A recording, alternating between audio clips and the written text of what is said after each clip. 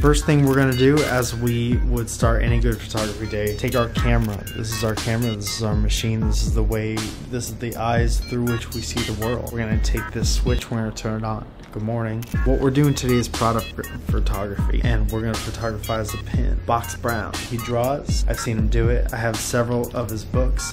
We're gonna take one of his pins, we're gonna shoot it to outer space with the way we make it look out of this world. To the dark room? Let's go down to the dark room. Box Brown decided to draw Andre the Giant, big, strong. We're gonna photographize that pin. I can't get it off. I wish I was able to get it off. There's the back, the front, two different parts. Let's go down to the dark room. Pick up your camera.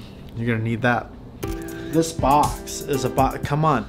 This box is a box that I got to dress our products. You want little cool things up in your I know the words, but you don't. You're gonna need all kinds of props to dress up your pin and make it better and shoot it to outer space. So here I have some dress plans. I bought them from a lady who was weirded out that I bought them. And that was just some packaging that something else came in. Here's the pin. We're gonna shoot it to outer space. We're gonna set this little guy up right here, and then we're gonna aim our light source at him. If we paint with light, we're gonna shoot through these dress plans. We're gonna shoot through the dress plan. We're gonna take these sunglasses that would normally, but we're gonna put them behind our pin. Well, this is interesting because here we have Andre the Giant as a pin, but in real life he was actually much larger than a pin. He was a giant. Did you see the documentary they did on ESPN about Andre the Giant? It's pretty good, you should watch it. Here we have Andre the Giant, key for size or something. And here we have the dress plan. This is kind of our backdrop because we don't want to get any of this horse shit in the back. We're gonna bump the ISO down. This guy doesn't need to be that bright. He already shines like a diamond because he's a star. And we're gonna bump down the f-stop. Ooh, come down to the dark room. Come to Bob, we got you. And there's a shot, for example. We're gonna go a little closer now. Another great shot of the pin. Andre the Giant in real life would almost never have been able to fit into this box. And we take the shot. I don't know about you, but there's one. What's Andre the Giant doing in these dress plans? And we obviously got it. Thank you again for joining us. Before we leave, obviously we want to turn the camera off, but you knew that. I'm sure you wouldn't waste battery. Thank you for joining us. My name is what I said it was before. I can't wait until you see us again. See me again.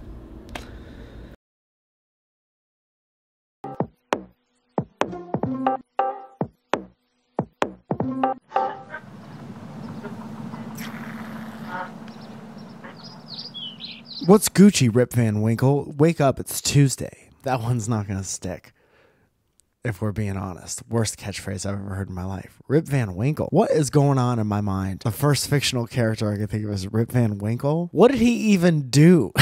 I can't wait until my mind deteriorates to the point where my grandchildren are going to be asking me, like, seriously, who was the president in 1994? Well, that was Constable Rip Van Winkle. And he's the one who decided that everyone should have crayons with every meal. Idiot. Ooh, this is the Ridge wallet. Ridge gave me this, and they're a sponsor of today's shows, as they have been for the past 2 episodes, as they will be for the next 1 or 2 episodes. Forget what the actual deal is. Let me tell you about this wallet. You want compact design? Ooh, we're talking about a compact design. You want to talk about old school WWE colors? Ooh, I believe the color is burnt. Normally it's not good when things are that, but this is fine. It's slim as hell. It's metal. It's cool. Holds your money in the back like that. It's like you let a race car hold your money. Where's it? Come back with that. $5. Test 2, test. Thank you so much for joining us, and welcome back to Mike in the Morning, and a cup of coffee to you. It's very full. On Reddit, there's an uptick in people sharing childhood stories that have haunted them through their entire life for spooky Halloween times. I'll share an embarrassing story from my childhood that has always haunted me and made anyone who was there laugh every time I brought it up from now until forever. Amen. My nickname in high school was Struggles. Now, I don't remember the first time it was said or exactly who made it up. It's between a couple different people. Luckily, a bunch of people called me that. But I do remember the first time a coach said it, and this story is about that.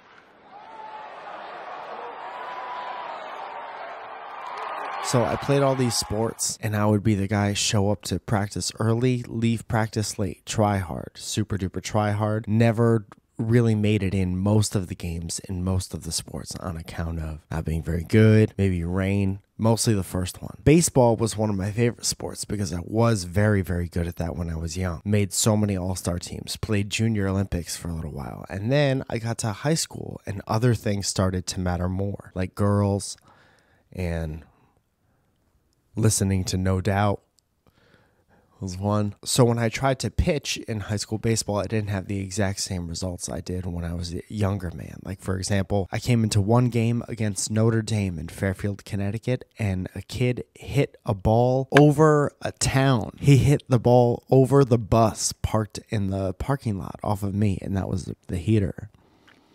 I gave him the everything I got. So they didn't let me pitch for a long time after that. After practices and practices, I'm like, I'm good. This is good now. That's probably not going to happen again. Also, it doesn't matter because it's high school baseball. And what could you possibly be trying to win for? None of us are going to be pros. Most of us will be an accountant. One of us will be a comedian. Bad pitcher was the comedian. Spoiler alert. So the coach was like, all right, man, we'll let you pitch again. We'll let you pitch in Thursday's game. Don't f it up. And I think those were the curse words. That day, I forgot my socks. They were blue socks, and those are so important when you're trying to play baseball. It's a dirty game. It's played on dirt, actually. We're already on the bus. There's no turning back. But I do have sweatbands. I do have blue sweatbands that I wore on my arms to make my arms look like I did curls. I took the blue sweatbands, and I put them around my ankles, and I tried desperately to cover them with my pants. Obviously, it didn't look like socks at all. Plus, one of my teammates ratted me out, and I was like, Coach, I could still pitch though. There were only socks. And he was like, I can't believe that you put your wristbands where your ankles are to fool me and everyone and the whole world into thinking that you weren't a fuck up. So we got to the game, and the dude's like, all right, we're gonna let you pitch.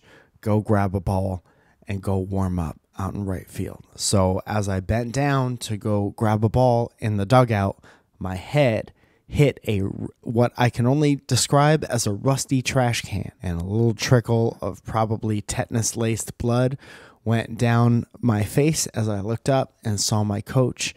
And then my coach said, verbatim, Struggles, what happened? Didn't get to pitch. Question number 1 comes from Colonel JD. Colonel JD.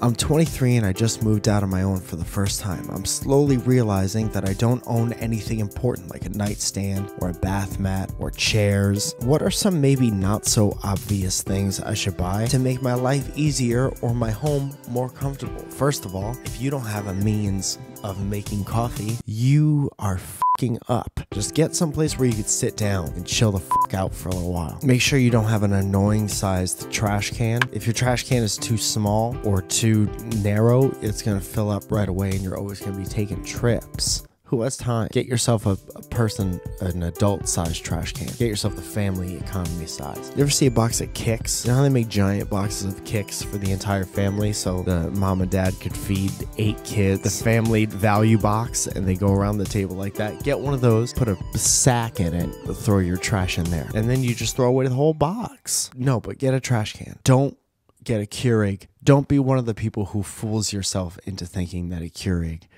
is a good coffee machine, because it's not. Watch HGTV for a full day. Sit on somebody else's couch, watch somebody else's TV, and then just mimic what you remember. I had 3 of these, but there's only 2 in here for some reason. Matthew Hedges says, knowing whether your intentions are pure or if they're selfish, like giving to the homeless. Am I giving because I love the homeless man, or because I think people or a divine presence will see it as good? Thanks, Mikey boy. First of all, very interesting, very deep question for a show hosted by a 34-year-old comedian called Mike in the Morning. Also, it doesn't matter. Check this out. If I'm a homeless guy, and I know it's tough to picture, and I don't have any money or any food or any place to stay for the night, and I know that if I get $7, I could stay at a place, or I can go get some soup or some shit, and you come over and you give me $7 and you got all this bullshit running around in your head. Like, I don't know why I'm doing this. Am I doing this for other people? Am I doing this to make myself feel better? First of all,